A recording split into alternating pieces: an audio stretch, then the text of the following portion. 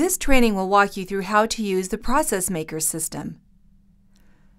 The ProcessMaker system is available at this URL. The ProcessMaker system facilitates 3 workflows: basic processing, value-added processing, and item-level processing.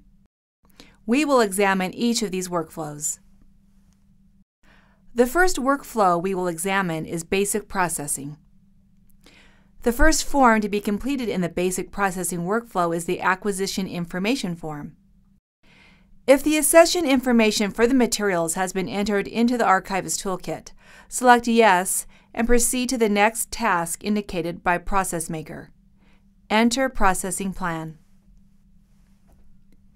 If the accession information has not been entered into the Archivist Toolkit, open the Archivist Toolkit application and enter the accession information.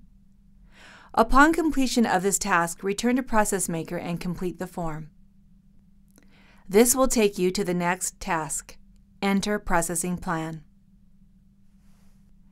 Open the Processing Plan form and complete as much of the form as possible. Red asterisks indicate required fields. Submit the completed form to your supervisor. Once the processing plan has been approved, you will physically arrange the collection and enter the appropriate descriptive information into the Archivist Toolkit. Once descriptive information is entered into the Archivist Toolkit, return to ProcessMaker and complete the arrangement and description confirmation form. This will trigger a series of reviews to ensure that the descriptive information is compliant with departmental standards, including Describing Archives, a content standard.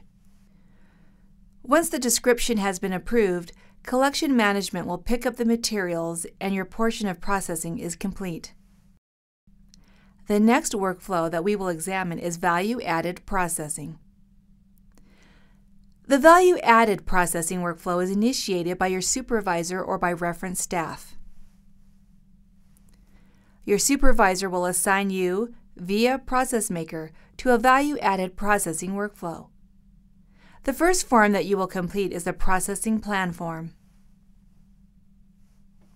Your completed processing plan will be reviewed by your supervisor, and once they approve the plan, it will guide your arrangement activities. Once your supervisor has approved the processing plan, you will then complete the Materials Request form. Be sure to request only the components of the collection that will be receiving value-added processing. Collection management will bring you the materials that you will work with, and you will physically arrange them according to the approved processing plan. You will then describe the arrangement in the Archivist Toolkit.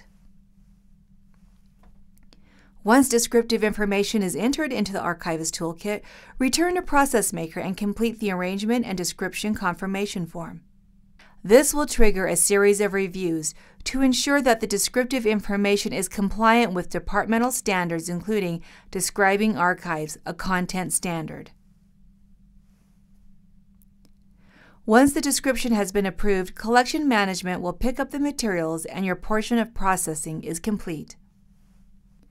The final workflow we will examine is the item-level processing workflow. This workflow follows the same procedures as the value-added processing workflow with one exception.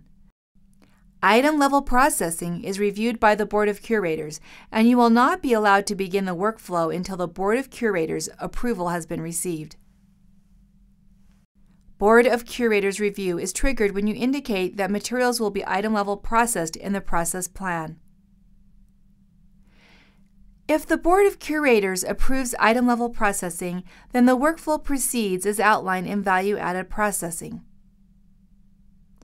If you have any questions, please consult your curator.